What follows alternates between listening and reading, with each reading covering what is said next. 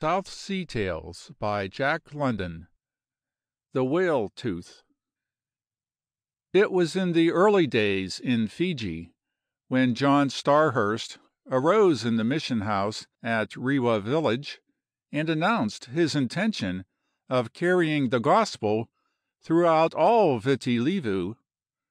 Now Viti Levu means great land, it being the largest island in a group composed of many large islands, to say nothing of hundreds of small ones. Here and there on the coasts, living by most precarious tenure, was a sprinkling of missionaries, traders, Bishtamer fishers, and whale-ship deserters. The smoke of the hot ovens arose under their windows, and the bodies of the slain were dragged by their doors on the way to the feasting. The luchu, or the worship, was progressing slowly and, often, in crab-like fashion. Chiefs, who announced themselves Christians and were welcome into the body of the chapel, had a distressing habit of backsliding in order to partake of the flesh of some favorite enemy. Eat or be eaten had been the law of the land, and eat or be eaten promised to remain the law of the land for a long time to come. There were chiefs, such as Tanoa, Tuvikoso, and Tukilakila, who had literally eaten hundreds of their fellow men. But among these gluttons, Ra Undre Undre ranked highest. Ra Undre Undre lived in Takiraki. He kept a register of his gustatory exploits. A row of stones outside his house marked the bodies he had eaten. This row was 230 paces long, and the stones in it numbered 872. Each stone represented a body. The row of stones might have been longer, had not Ra Undre Undre unfortunately received a spear in the small of his back in a bush skirmish on Somo Somo, and had been served up on the table of Nongavuli, whose mediocre string of stones numbered only 48. The hard-worked, fever-stricken missionaries stuck doggedly to their task, at times despairing, and looking forward for some special manifestation, some outburst of Pentecostal fire that would bring a glorious harvest of souls. But cannibal Fiji had remained obdurate. The frizzle-headed man-eaters were loath to leave their flesh-pots so long as the harvest of human carcasses was plentiful. Sometimes, when the harvest was too plentiful, they imposed on the missionaries by letting the word slip out that on such a day there would be a killing and a barbecue.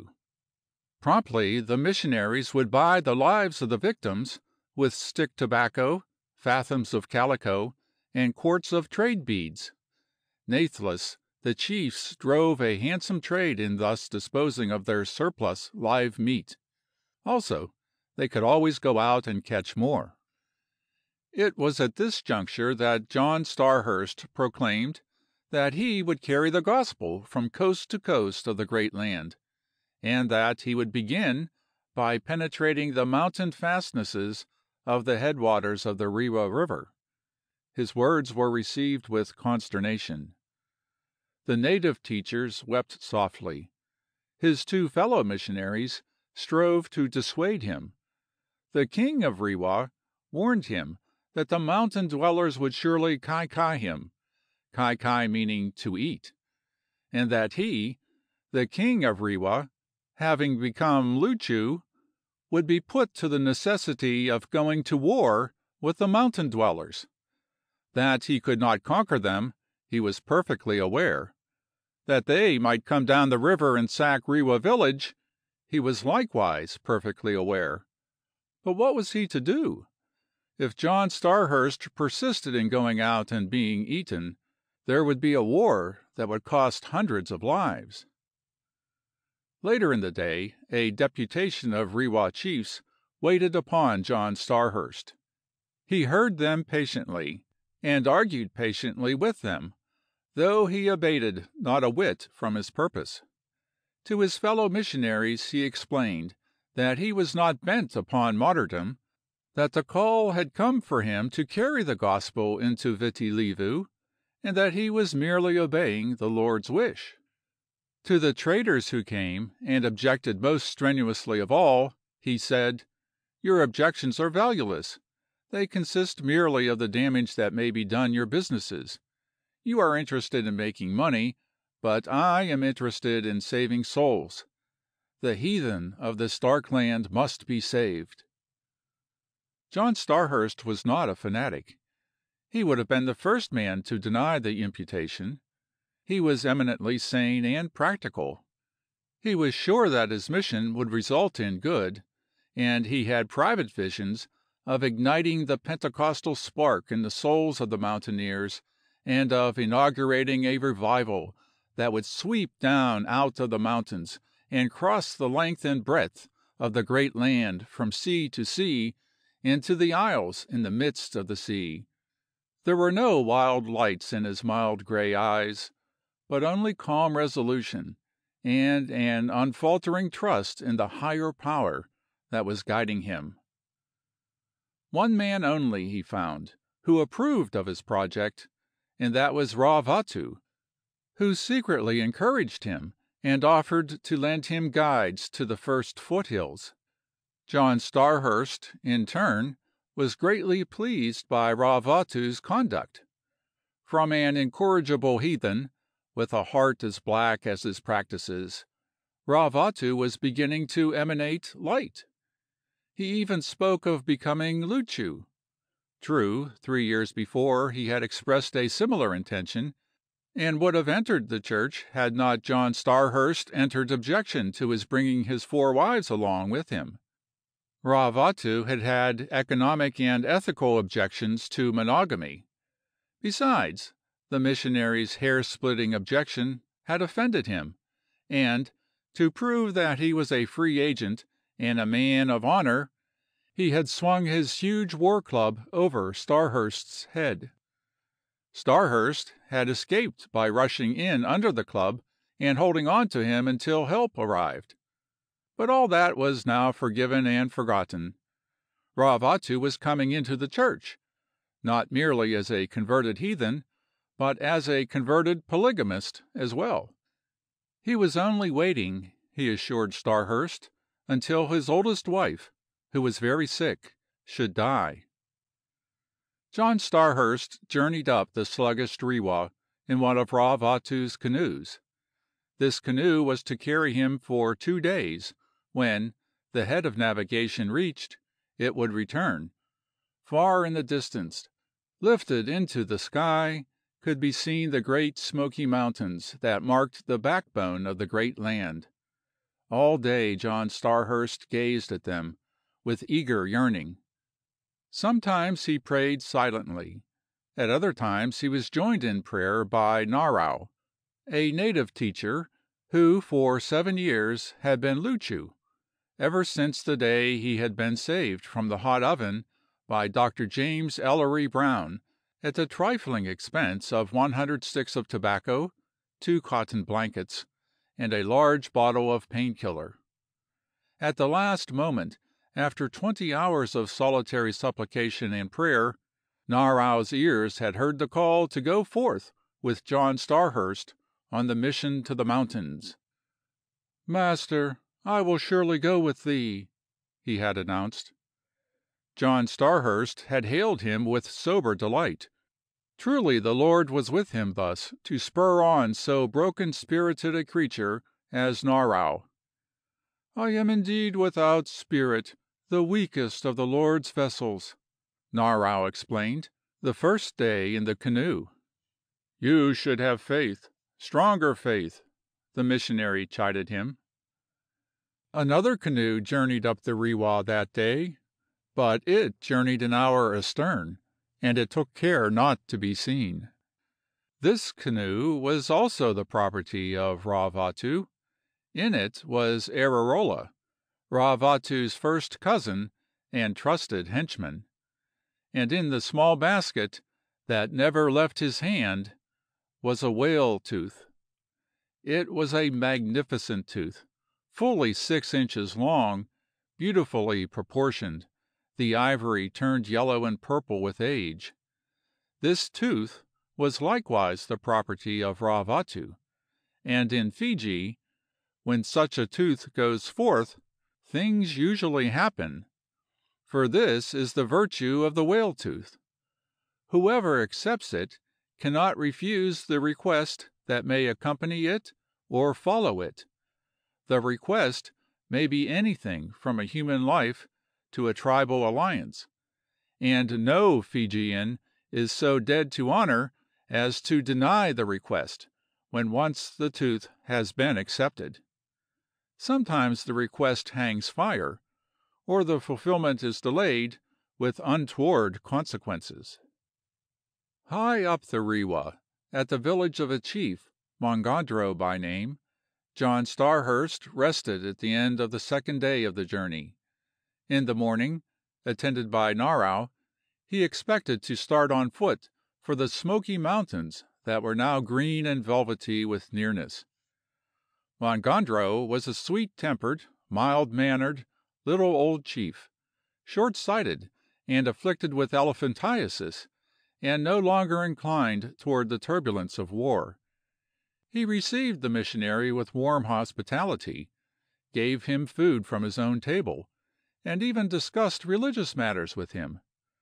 Mongondro was of an inquiring bent of mind, and pleased John Starhurst greatly by asking him to account for the existence and beginning of things. When the missionary had finished his summary of the creation according to Genesis, he saw that Mongondro was deeply affected. The little old chief smoked silently for some time. Then he took the pipe from his mouth and shook his head sadly. "It cannot be," he said. "I, Mongondro, in my youth, was a good woodman with the adze. Yet 3 months did it take me to make a canoe, a small canoe, a very small canoe, and you say that all this land and water was made by one man, nay, was made by one God, the only true God," the missionary interrupted. "It is the same thing," Mongondro went on, "that all the land and all the water, the trees, the fish and bush and mountains, the sun, the moon, and the stars, were made in 6 days? No, no, I tell you that in my youth I was an able man, yet did it require me 3 months for one small canoe. It is a story to frighten children with, but no man can believe it." "I am a man," the missionary said. "True, you are a man, but it is not given to my dark understanding to know what you believe." "I tell you I do believe that everything was made in 6 days." So you say," the old cannibal murmured soothingly.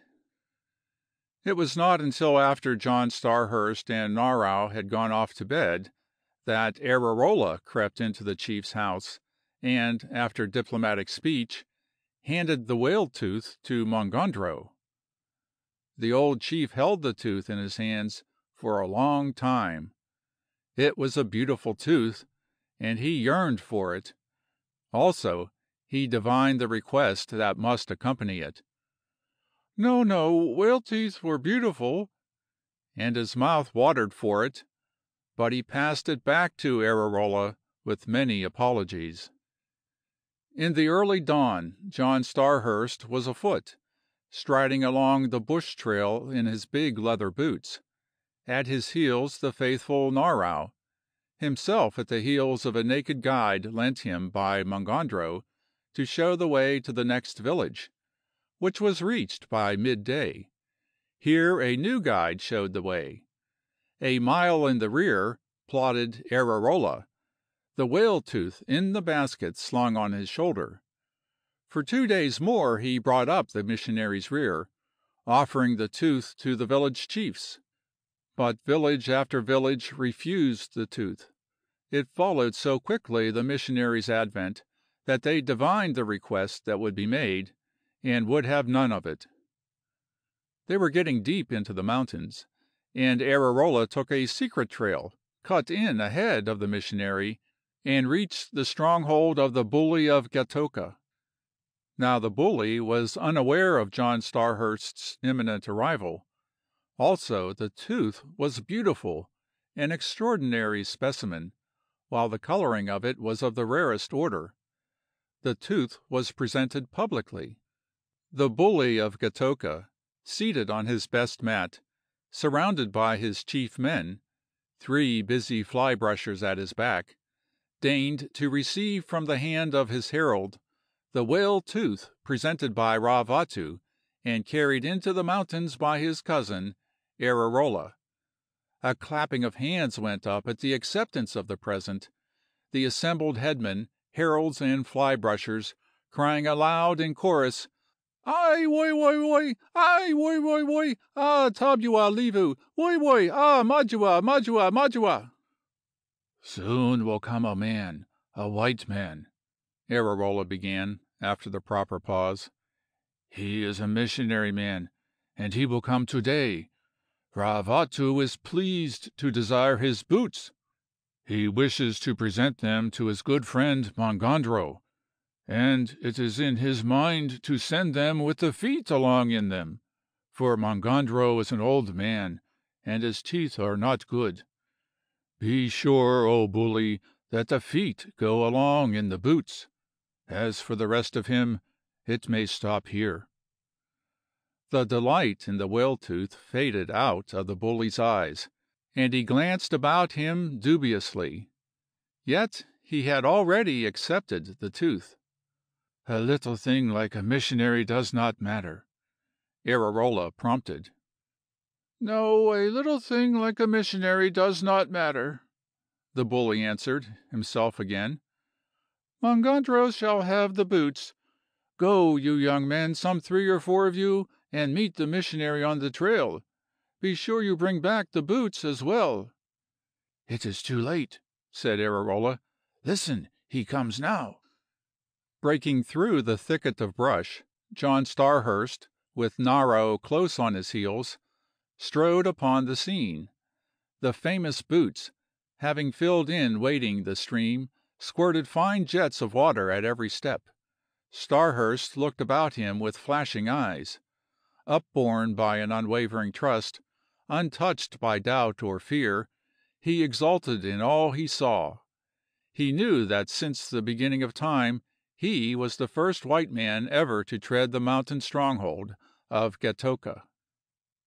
The grass houses clung to the steep mountain side, or overhung the rushing Rewa. On either side towered a mighty precipice. At the best, 3 hours of sunlight penetrated that narrow gorge. No cocoanuts nor bananas were to be seen, though dense tropic vegetation overran everything, dripping in airy festoons from the sheer lips of the precipices, and running riot in all the crannied ledges.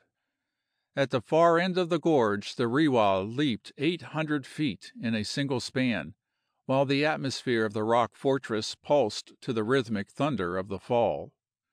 From the bully's house, John Starhurst saw emerging the bully and his followers. "I bring you good tidings," was the missionary's greeting. "Who has sent you?"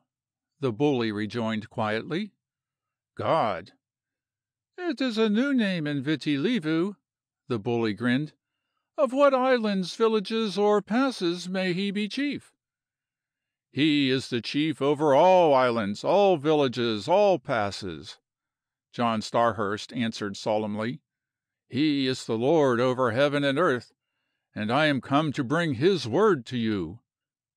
"Has he sent whale teeth?" was the insolent query. "No, but more precious than whale teeth is the—" "It is the custom between chiefs to send whale teeth," the bully interrupted. "Your chief is either a niggard, or you are a fool, to come empty-handed into the mountains.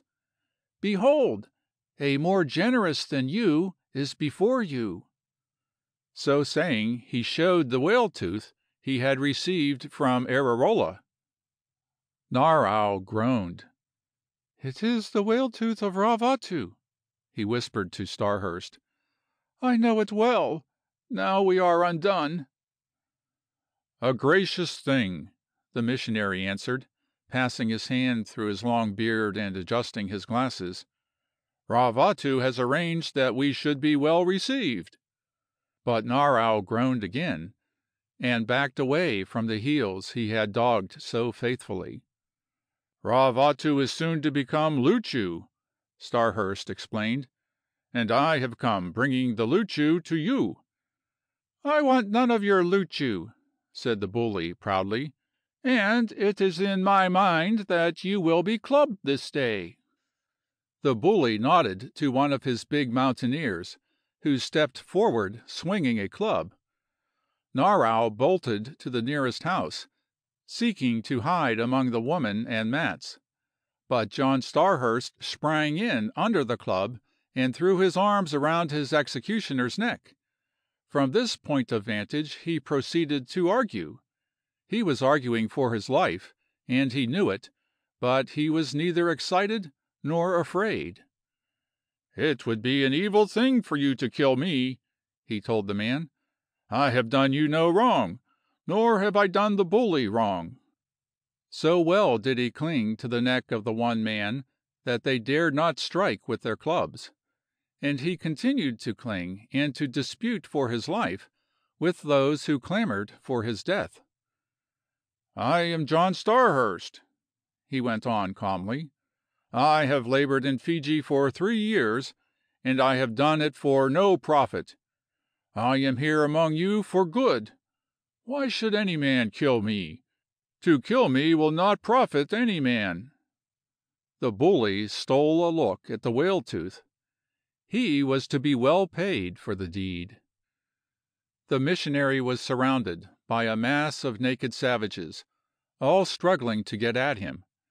The death song, which is the song of the oven, was raised, and his expostulations could no longer be heard. But so cunningly did he twine and wreathe his body about his captors that the death blow could not be struck. Ararola smiled, and the bully grew angry. "Away with you!" he cried. "A nice story to go back to the coast, a dozen of you, and one missionary without weapons, weak as a woman, overcoming all of you." "Wait, O bully!" John Starhurst called out from the thick of the scuffle, "and I will overcome even you, for my weapons are truth and right, and no man can withstand them." "Come to me, then," the bully answered, "for my weapon is only a poor miserable club, and, as you say, it cannot withstand you." The group separated from him, and John Starhurst stood alone, facing the bully, who was leaning on an enormous knotted war-club.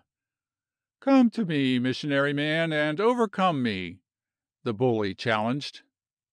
"Even so will I come to you and overcome you," John Starhurst made answer, first wiping his spectacles and settling them properly, then beginning his advance.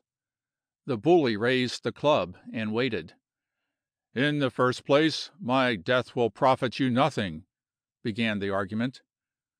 "I leave the answer to my club," was the bully's reply. And to every point he made the same reply, at the same time watching the missionary closely, in order to forestall that cunning run-in under the lifted club. Then, for the first time, John Starhurst knew that his death was at hand. He made no attempt to run in. Bareheaded, he stood in the sun and prayed aloud, the mysterious figure of the inevitable white man, who, with Bible, bullet, or rum bottle, has confronted the amazed savage in his every stronghold. Even so stood John Starhurst in the rock fortress of the bully of Gatoka. "Forgive them, for they know not what they do," he prayed. "O Lord, have mercy upon Fiji, have compassion for Fiji. O Jehovah, hear us for his sake, thy Son, whom thou didst give, that through him all men might also become thy children. From thee we came, and our mind is that to thee we may return. The land is dark, O Lord, the land is dark, but thou art mighty to save. Reach out thy hand, O Lord, and save Fiji, poor cannibal Fiji." The bully grew impatient. "Now I will answer thee," he muttered, at the same time swinging his club with both hands. Narau, hiding among the women and the mats, heard the impact of the blow and shuddered. Then the death song arose, and he knew his beloved missionary's body was being dragged to the oven as he heard the words, drag me, for I am the champion of my land. Give thanks, give thanks, give thanks." Next, a single voice arose out of the din, asking, "Where is the brave man?" 100 voices bellowed the answer, "Gone to be dragged into the oven and cooked." "Where is the coward?"